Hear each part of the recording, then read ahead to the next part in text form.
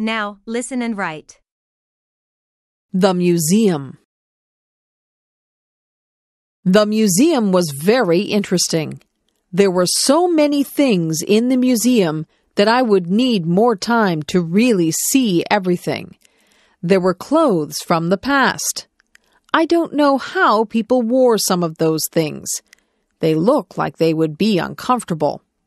I like to wear my jeans. There were things from wars. There were bullets and cannons and even uniforms from the soldiers. I don't think that war is a good thing, but it is good to remember the past and honor the people who died for your country. There was an old fire truck at the museum.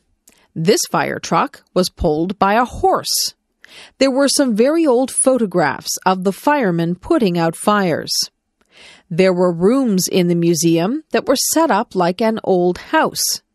There were antique irons and sewing machines. The women used to clean the clothes with a washboard. There were no modern appliances back then. I'm glad that we have electricity and modern appliances. The things that we have make life so much easier. There were mummies from Egypt at the museum. I was fascinated by those. There were artifacts from the Indians. There were arrowheads and cradles that the babies slept in. I tried my best to see everything, but it was almost impossible. The museum is a good place to learn about your past.